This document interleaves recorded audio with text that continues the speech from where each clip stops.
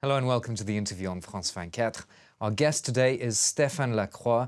He's a professor at Sciences Po in Paris and an authority on political Islam. He previously wrote the book Awakening Islam, The Politics of Religious Dissent in Contemporary Saudi Arabia. And he's now working on Egypt and the political transition there, having just come back a few weeks ago from doing field work in Egypt. So very pleased to have you here. Thanks for coming in. Thank you for inviting me. The generals said that they were going to hand over power at the end of June. Has that happened in any meaningful way? It has to some extent. There's a president who was elected, and a lot of people believed at some point that the result of the elections would be changed to have the other candidate, who was much closer to the army, elected. So in the end, that's the first time in Egypt when there's a president who's not a military person. He's a civilian. He's not. So that is a form of change. At the same time, the military made sure that he wouldn't have that much power. And in the run-up to the second round and to the announcement of the results, a number of measures were taken to limit the powers of the elected president. Especially, there was a constitutional declaration made by the generals, which basically removes out of the hands of the president a lot of his prerogatives. This is the constitutional annex, This is the constitutional annex, exactly. Right. So are they actually more powerful than he is? Is it easy to make it, or is it not as black and white as that?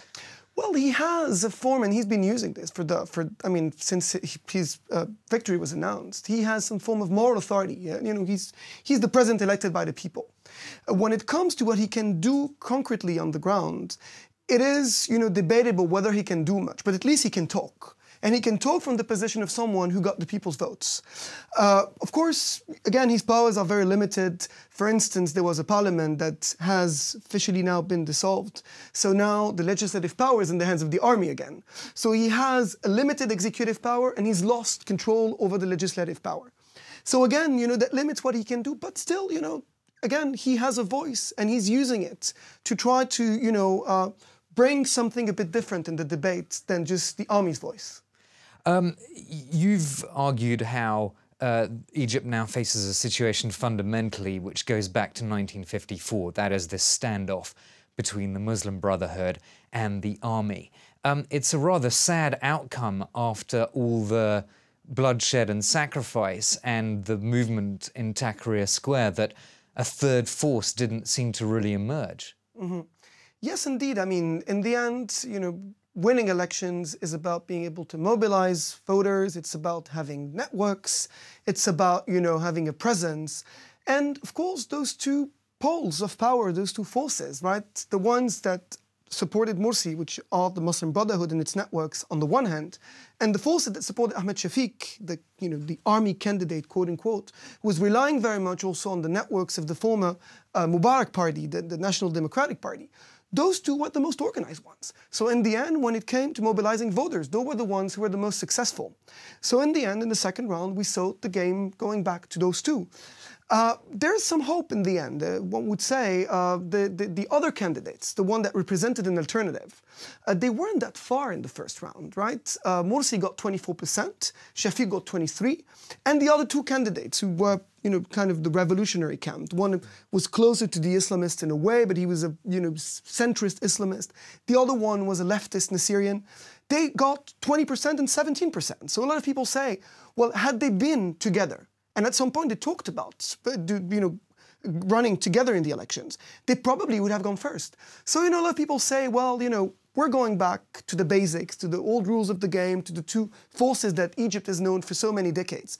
But people say, well, but, the revolutionaries have still, been able to manage to prove that they exist on the political sphere. And if they can translate this into a political party now, for instance, to try to organize, just do what the others did, that is to create those networks that in the end are essential to win. So you think that joint ticket is still a possibility somewhere further down the line?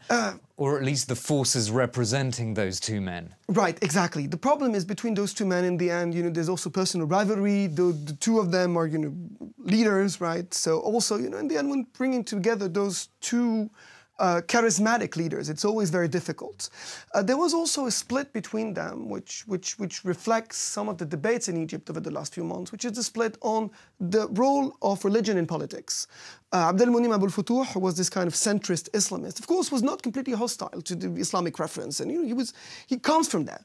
The other one took a much more liberal, civil stance. So, of course, this was difficult to unite those two forces because they disagreed on something that is seen as fundamental for the future of Egypt. So again, it's difficult to see whether they can bridge the gap between them, if they can unite, or if they will try to create something different.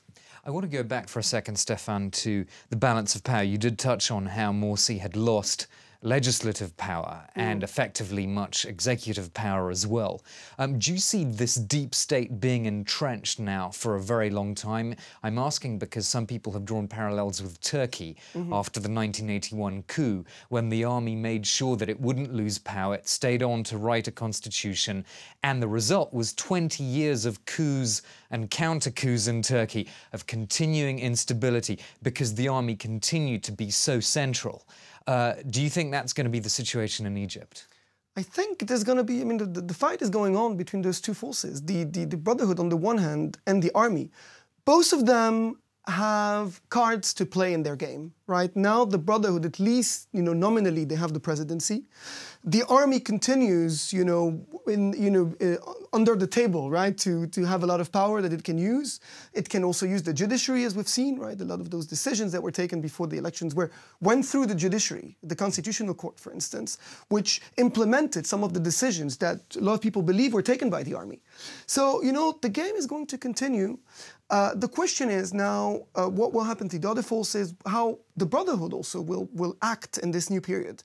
What we've seen since Morsi was elected is that he's made a lot of promises to the other forces, that he's not going to be only a Muslim Brotherhood president, that he is going to create coalition government, to bring into the government representatives of other political forces, that he's not going to be just the representative of the Brotherhood.